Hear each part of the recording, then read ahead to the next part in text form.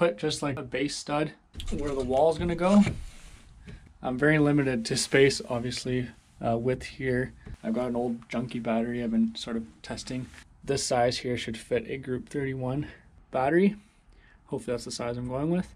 And the reason why I don't want to push it further into the trailer, two reasons. One is because I want most of the room, you know, for the cabin space, but also I can't push it too far in or else it'll be interfering with the vent hole. Basically now what I'm going to do is just, because this is going to be like the service side, you know, it doesn't need to be pretty. So essentially what I'm going to do is I'm going to reuse the aluminum angled chamfer corner pieces that the trailer came with, and then I'm just going to put some 1/4 inch ply here, and then whatever electrical and stuff I'm mounting, I will sort of adhere probably another 1/2 inch ply, something that let's say an inverter could screw into, and like the fuse block and stuff. But for now I'm just going to finish this side up so I can start getting the strapping in, and then yeah, I'm going to keep marching forward. It is 1 degree today, a little chilly.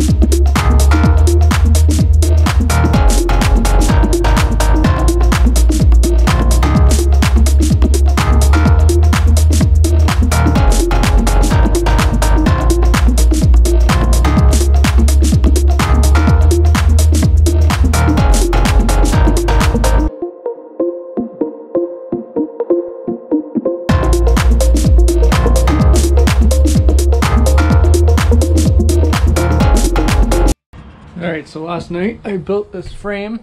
I actually ran out of 2x3s and the store didn't have any. Instead I bought some 2x2s. This quality of 2x2 is a lot better than the quality of the 2x3s I had. So yeah, I built the frame, and you can see I actually pre-drilled some holes and I put a screw down on each corner, and then I installed these little brackets to make it a little bit sturdier.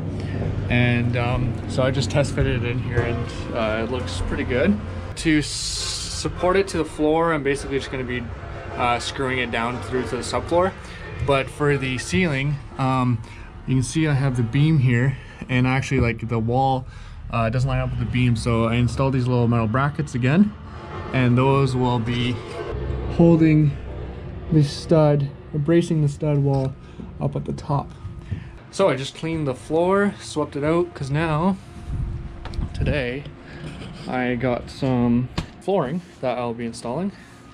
It is some Easy Street SPS rigid luxury vinyl planks. The reason why I went for this stuff is because it is 100% waterproof and easy to install. And it was relatively inexpensive. You can see it's a nice gray color, and it is 4 mils thick. I'll be installing some foam subflooring, basically just to even out the imperfections in the subfloor, but also to make up the difference in this angle here. So I'm probably gonna do 2 layers here and then 1 layer around for the entire base, and see this happens on both sides. And then basically I'm gonna lay my floor on top of it, and hopefully that works out okay. That's the plan anyways. So to finish the outside edge of the flooring, I have this idea to use this, it's actually for tile, Schluter trim edge. It's just like aluminum anodized piece of metal. So measured it here, width of the trailer, I'm gonna cut it with the hacksaw.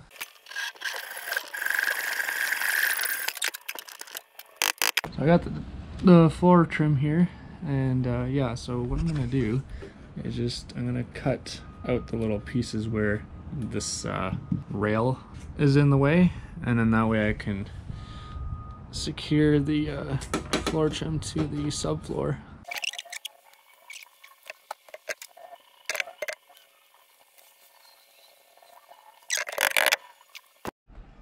So there's the trimmed out pieces. Just cleaned it up with my file. It turned out nice and clean. I think that fits nice. And then I'm just going to use some screws with maybe a washer or something. So there too on this side. It's going to sit nice and flush like so.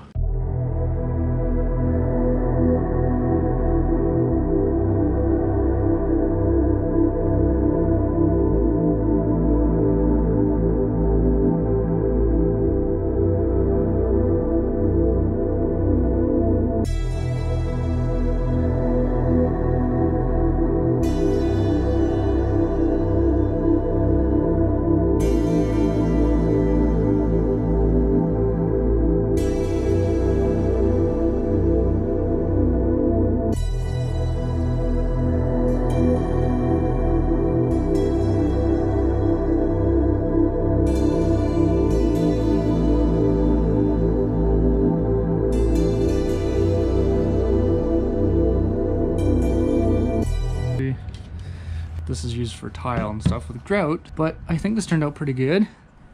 See a little insert I made there, and then there's about a 1/4 inch lip overhang that I can add a little trim panel to that inside face. Foam insert and the floor nice and flush against inside here. There's about like 1/8 of an inch little groove, so I'm going to be installing the floor right flush to this outside edge, and then hopefully I can use the back wall as you know, my tolerance, my 1/4 inch tolerance to get it perfect. Yeah.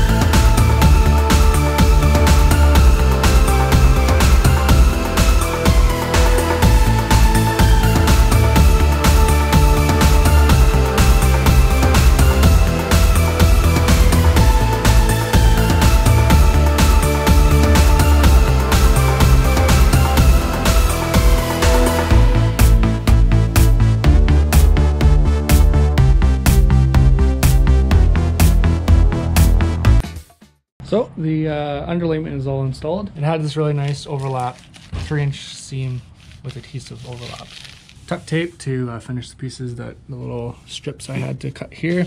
And so that's all nice. And then this, I thought I was gonna need 2 layers to get the floor to go over this rail nicely, but I think I will be able to get away with 1.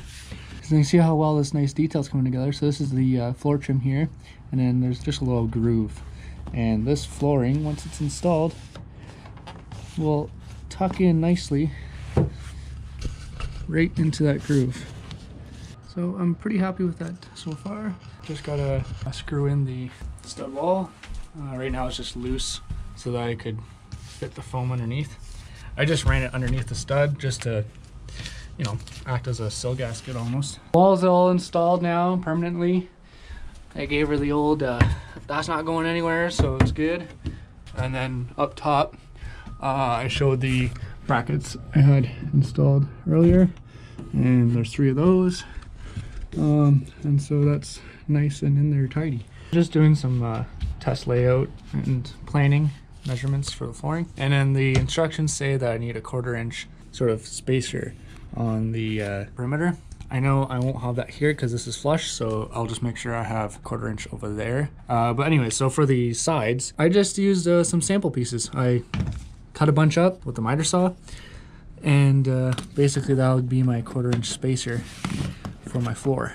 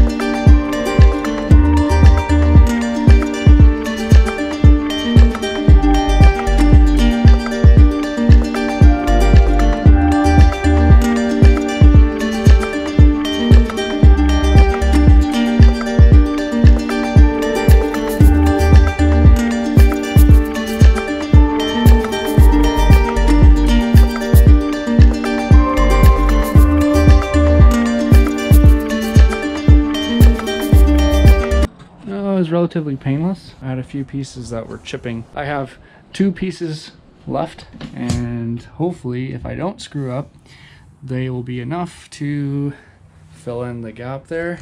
If I mess up, then I have to go buy a whole other case of this flooring. Flooring's all in. Loving this edge detail. Nice and clean. Turned out really nice. Yeah. Got a floor now. So that's the flooring installed.